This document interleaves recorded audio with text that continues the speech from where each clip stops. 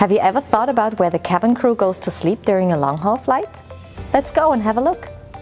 On the Airbus 340, there is, in fact, a cargo container designed for this task.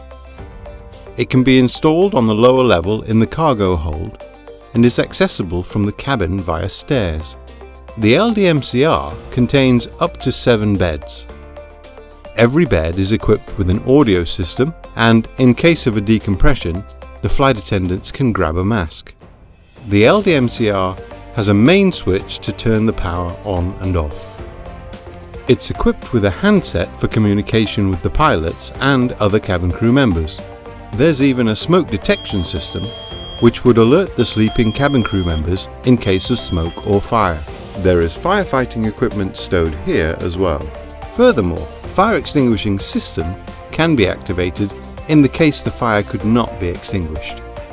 An additional escape hatch leading into the cabin is installed in case the primary exit, i.e. the stairs, are blocked. Cabin crew members can go to sleep for about 2 hours during a 12-hour flight. They sleep in shifts, as half of the cabin crew must always be present in the cabin.